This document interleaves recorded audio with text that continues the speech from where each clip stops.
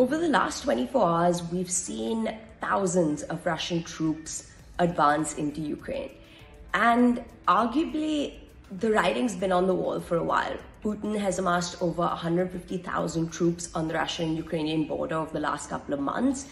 But despite that, the speed and decisiveness with which he's acted has taken many people by surprise.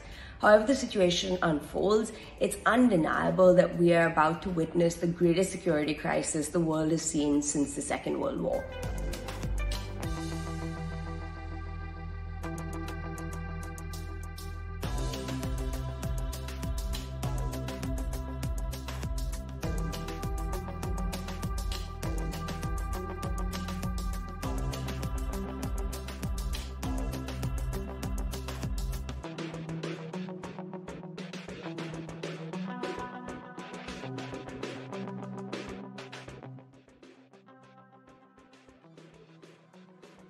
Russia and Ukraine share a long and complicated history, but to summarize, there are three key points to understand.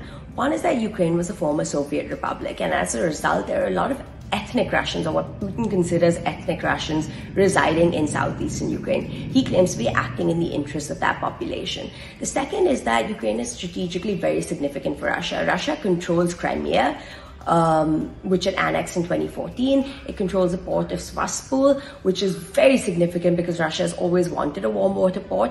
But currently, Russia does not have a land corridor linking Russia to Crimea. By taking the Donbass, he would establish that land corridor. The third and perhaps most important point to understand is that Russia considers NATO to be a direct threat to its national security. NATO was founded as an anti-Russian bloc, and since 1997 has massively expanded the alliance to include several former socialist republics.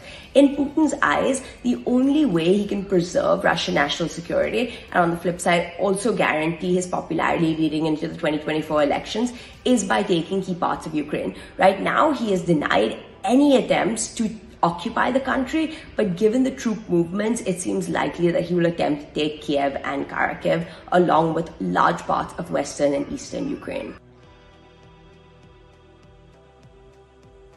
Russia has many avenues through which it can invade Ukraine, and it seems to be making use of those avenues.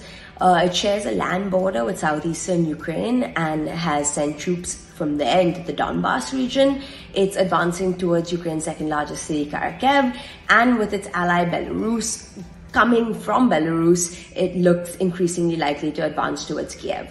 Russia also took Crimea in 2014. It's sending troops through Crimea and the significant port city of Odessa.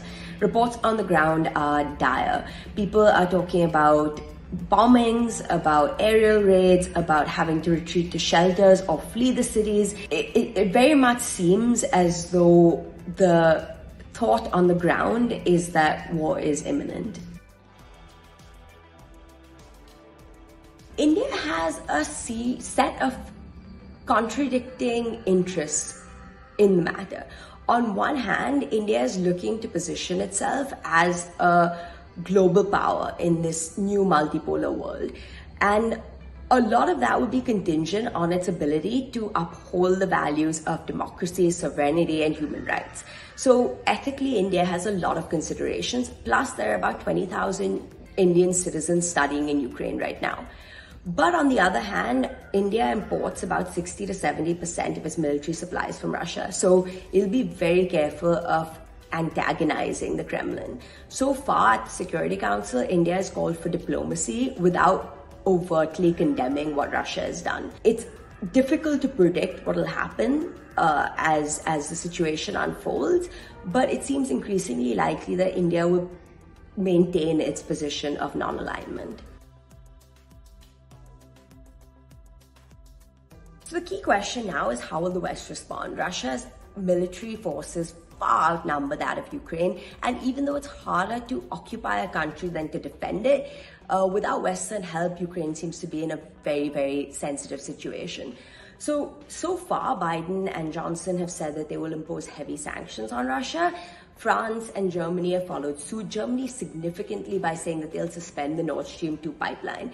But apart from military assistance and economic sanctions, they have not indicated whether or not they would send troops to the ground. Biden, for his part, has said that no American troops will be sent into Ukraine, but the European leaders have toed the line thus far. What will be important to consider is Russian supply of natural gas. Russia supplies a vast amount of natural gas to European nations.